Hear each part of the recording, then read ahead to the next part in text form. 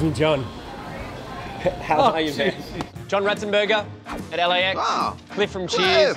But also, more lately, he's been doing all these, voicing these animals and that sort of stuff in all these Pixar movies. So I talked to him about the remaking of The Lion King. No, it has nothing to do with Pixar. Oh, nothing to do with it at all? No. Oh, is he only with Pixar? He's only Pixar. Oh. He's the pig in Toy Story. So I said, If they introduced the pig into The Lion King. No, that's nice. See, I would go for that. I think they should have. Because pigs are more intelligent than lions. Totally.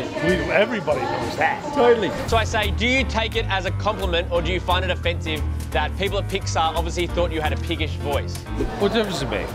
I suppose. You put shoes on your kids, you put food on the table. What difference does it make? What animal do you think you could voice? I don't know, what animal do you think you could voice? I mean, I suppose I have to be cliche. Yeah, you're gonna have to be a kangaroo, dude. I'd have to be. I would definitely be a snake.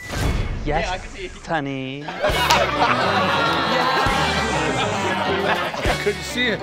Thank you, buddy. It's always good to see you, man.